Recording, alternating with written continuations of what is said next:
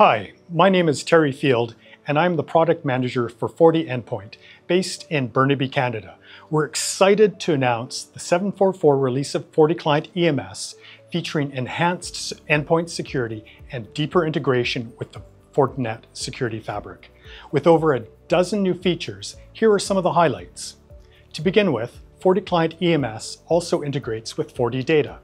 FortiData builds a database of fingerprints for your company's sensitive files, assigning classification labels like public or confidential. With this, you can easily set up a data loss profile in EMS to control which classes of files are allowed to leave your network, whether through browsers or cloud services. FortiClient automatically computes the file's fingerprint and queries FortiData for its classification. The main advantage of this approach is that it works with all file types and doesn't require classification labels embedded in the file, like some other data protection solutions.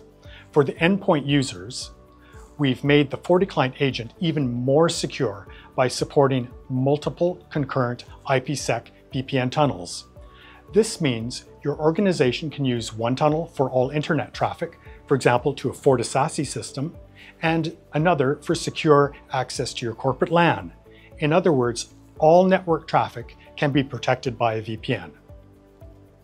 Lastly, for IT administrators managing EMS virtual machines, we've heard your feedback about having to learn yet another Linux distro.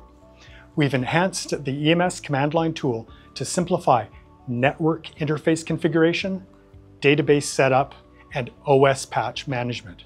For improved security, the EMS command line now replaces the Linux shell as the primary interface.